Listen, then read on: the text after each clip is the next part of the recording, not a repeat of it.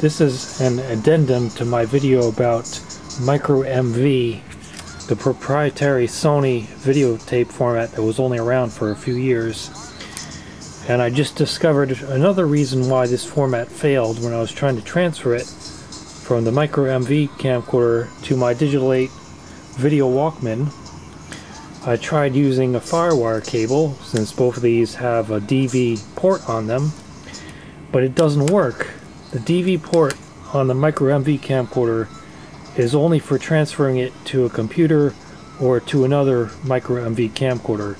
It cannot transfer the video digitally to a standard DV device such as a Digital8 or a MiniDV camcorder or a video Walkman. It doesn't work. Nor can this MicroMV camcorder record from a DV source through FireWire. It can only record digitally from another MicroMV camcorder. So in order to transfer this video from MicroMV to Digital8, I have to use analog S-video and stereo audio. So back in the day, people spent over $1,000 for one of these digital camcorders, and if they wanted to transfer their video from this format to a standard DV format, they would have to do it through analog. So that's really stupid, and that's probably another reason why nobody really bought these MicroMV camcorders.